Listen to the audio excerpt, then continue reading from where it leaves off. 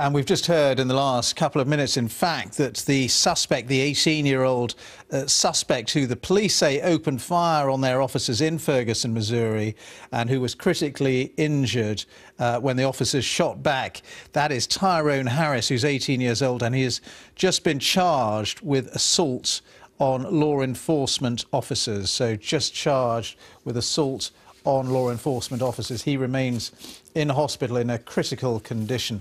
Well, we can speak now to Trey Yingst, who is co-founder and journalist for the American news website News2Share, and he joins us via webcam from Ferguson and was actually at the rallies last night. Thanks so much for being with us. First of all, what is the latest there? What is the mood that you're sensing on the streets now? The mood's very, very tense here. I mean, what happened last night really escalated the situation to a place that it wasn't previously. So going forward into tonight, people are upset. A lot of the information that was coming out last night was actually false information, as we often see with police shootings. So a lot of the people that were protesting were getting upset because they thought that the police had killed an unarmed black man again.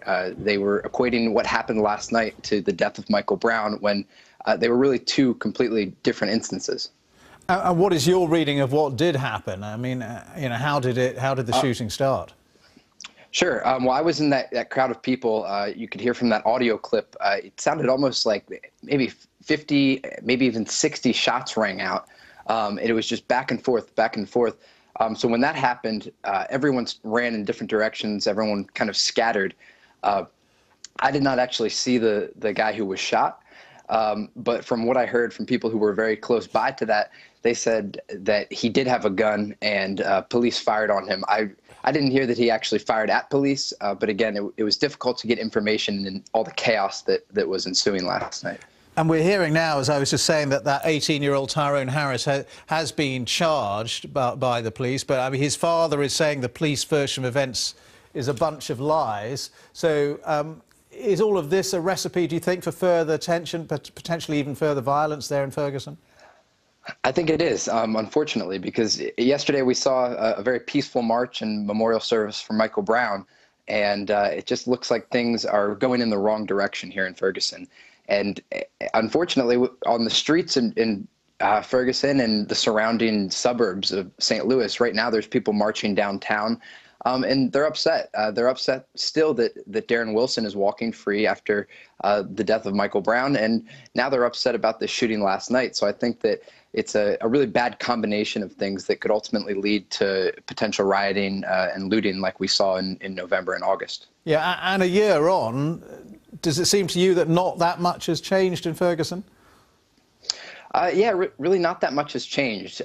Yesterday we were talking to a lot of law enforcement officers and community members who said, people are still getting treated the same way that they were treated a year ago. It's a systematic problem. And just as I was driving to my hotel last night, I saw a young man riding a bicycle, and all of a sudden the police pulled him over and searched him and patted him down and then let him go.